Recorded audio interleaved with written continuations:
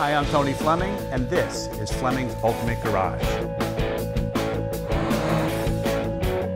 All right, listen, folks, there's no doubt that this is a spectacular looking car, otherwise you wouldn't be watching the video right now. Secondly, we realize that we have a lot more horsepower than the standard version. And we throw in the 4-speed too. You know, a lot of people didn't know that these Corvettes came with a 3-speed standard, 3-speed manual standard. And there are some cars out there with them in there. This car has the 4-speed in it like it's supposed to. 327, 350 horse, stamped on the front of the motor, correct like it's supposed to. Ermine White paint, which is great looking on this car, especially with the red line tires on there and the side pipes, looks even more wonderful. And as we walk around the car, everybody wave hi to John O'Neill. Look at him. Everybody wants to know who John O'Neill is. That's him. All right. There are so many things about this car that I love that make it so much nicer to drive. Some things are standard, some things are optional. But for instance, like let's talk about some things that just make for a better driving experience. 4-wheel fully independent suspension. It has an independent rear in the car, right? 4-wheel disc brakes. A lot of people don't know Corvettes had independent rear and 4-wheel disc brakes. That's why they drive so much like a modern car, but look so great as well. But that's also why they were so expensive when they were new, and hence the reason they're more expensive than, say, a Camaro or a Chevelle today. All right, red lines on here. We put radials on the car because the car drives so much better with the red line radials versus the period correct red line bias ply tires. I don't think you'd love them, but we're happy to put those on and swap them for the radials if you want. Doesn't matter to me. They're both the same cost. All right, and we walk around the side pipes. They just make just enough noise so that when you're rolling down the road, kind of come right outside your ear, and it sounds really, really wonderful. This car has a couple nice features in the sense that it has a gorgeous Ermine white body, but also has a white top. It also comes with this hardtop as well over there, which gives it a completely different look when that's on. So you have almost two completely different looking cars. But let's talk about quality of paint. White is not great at showing you because of it blows out the camera. But see how clearly you can read all of those words in there? That's what you should be looking for when you're buying one of these cars. You have somebody do a video for you, and the letters need to be crisp. You're going to be able to see the letters, but they need to be crisp, so you know that's the kind of quality paint. The better the paint job is, the crisper the letters, the more it'll reflect back, and you'll see the kind of quality car that you're getting. All right? All right, so wrapped up in these cars is the expense of the restoration. The underneath of this car is beautifully detailed. You're going to love that. But throw in things like the chrome bumpers being redone. You say, well, chrome bumpers, who cares? A bumper's a bumper, right? No, a bumper's not a bumper. On a Corvette, these bumpers right here are probably somewhere around $1,500 for each front and rear. So you could have in between $3,000 and $5,000 tied up in the bumpers, depending on the year of the car. So that's expensive in its own right. All gorgeous paint, all right? These wheels right here, very expensive. The wheel and tire package alone is $4,000, all right? Throw in the side pipes, and you're talking about another $2,500. So all these little things add up, but that's one of the reasons why the car looks so great, because a lot of people say, wow, that's a great looking car, but they never know why it's a great looking car. Those wheels, awesome, right? Red line tires, awesome. Side pipes, awesome, right? Then we throw in little things like this hardtop here that's all nicely restored, okay?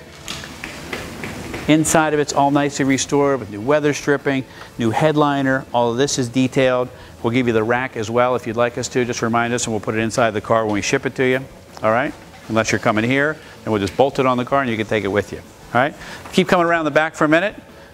One of the things you'll notice missing back here, all right? Yes, something is missing. You go, oh man, I love the car so much until I found out something was missing. Well, what's missing is the holes for the rear exit exhaust because you have side pipes, all right? And so you don't get that.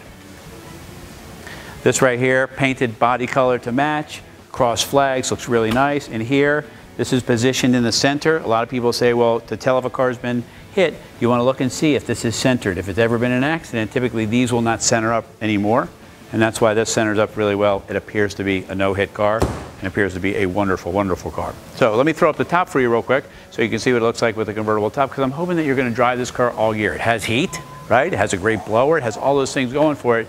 And nothing is better than a fall driving experience. And even in a winter day, man, you could drive this car to work. It has a choke on it. It does all the things it was supposed to do in 1967. And somebody in 1967 did drive this car to work. Right, so part of the restoration is back here as well. So all new carpeting, weather stripping, comes with a little car cover on top of it. And it's nicely detailed back here behind the seats. And then you can see what this looks like with the top up. It looks really, really nice, especially a white top with a white car. Just love the look of that. It's so clean and fresh, and white's becoming the most popular color now on new cars. It easily can be seen how it was popular back in the day on these as well. Hey, I just want to show you how quick it is. If you go to work, you want to throw the top up, roll the windows up to keep the dust and dirt out, that's fine, no big deal. I just unlatched the 2 latches in front. I pulled the handle inside here, okay, which pops this part right here. All right, then I do one more this side. And this is how fast and easy it is to put this in. And look where I am. Now I'm convertibilizing. I got the proper gel in my hair today. It's high speed and I'm ready to roll. All right, so as we get inside here, because that's where you're going to spend your time. All right, this is leather, by the way, not vinyl. These are leather seat covers. All right, and it's detailed nicely in here as well. So the way I get in, because I'm 6'1", and I like to jump in like that, slide the seat back. I probably should have done that first, but at least you know how big everything is inside now. And so for us bigger guys, there's plenty of room in here, plenty of room. And there's some great storage back here. You can throw some stuff in there. And it's got storage underneath too if you want stuff out of sight, out of mind. It says the original Wonder Bar AM, FM, right? Factory clock, full factory gauges, man. 7,000 RPM tach, 160 mile-an-hour speedometer. Obviously a fuel gauge, but it's got volts, it's got oil pressure, it's got water temperature. It's got one of the best looking steering wheels ever designed. And the interior has just aged beautifully. It doesn't look tired inside. It doesn't look outdated. Still got the racing kind of humps to it. And one of the things that we do for most people, and we can do that for you as well, is install a modern sound system right there in the glove box. And that keeps the dash looking stock, but you can have satellite, you can stream your music from your iPhone, and you get some great sound as well as, you know, all the modern things that you might like to get. Because having the side pipes is awesome, but you might want some tunes too while you're rolling down the side pipe. So my thinking is this, that you get in the car and call whoever it is that you're on the way home. You say, listen, I'm on my way, I'll see you in a little bit. And you disconnect for a minute, man. No more Facebook feed, no more Twitter feed, no more emails, text messages, all this stuff that keeps you so connected, which is so important. That's the idea, man, is to disconnect and connect with this right here. And you just roll on down the road. I'm guaranteed, change your life. It's like therapy, and these continue to keep going up in value, so what's not to like about that too? All right, so we close up the video. Listen, we're talking about 327, 350 horse car, right? 4-speed, 4-wheel disc brakes, great looking paint, right? Leather seating, hardtop, right? And a beautiful restoration. What's not to like, man? Then throw in some of the other stuff that lots of the other cars that you're looking at don't have. For instance, the alloys on here. They're the bolt-on knockoffs, right? Required for 67. The Red Line Radials that make it drive really nice. The side pipes, which sound like some sort of melody that should be on a soundtrack, and that's all that should play over and over. Maybe that becomes the ringtone to your phone. Who knows? You never know. Anyway, call us 301-816-1000. We'll tell you all about this 67 Ermine White Roadster.